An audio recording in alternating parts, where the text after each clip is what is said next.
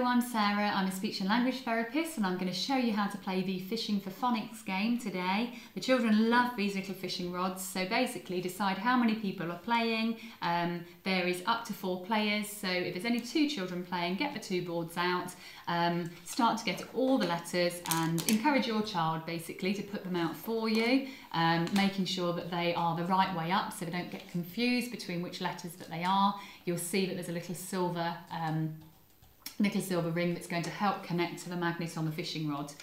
Children take turns, so it's a really nice opportunity for developing turn taking and also improving their attention and listening. Child hovers over, gets hold of one of the letters, picks it up, and I've got a f.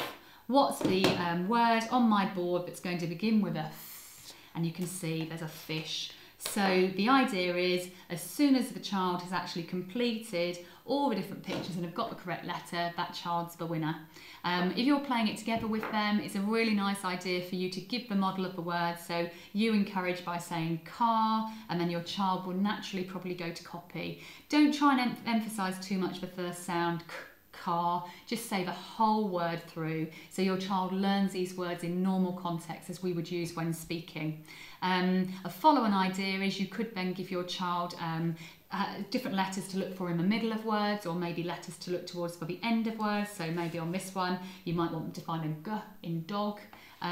Also, you could perhaps write down some words and see if your child can find the first sound. So there's lots of different ways that you can practice phonics. If you can practice these in a really fun way, you'll find that your child becomes much more confident when they're at school. Obviously, practicing phonics is going to really help them with their reading, with their writing and with their spelling.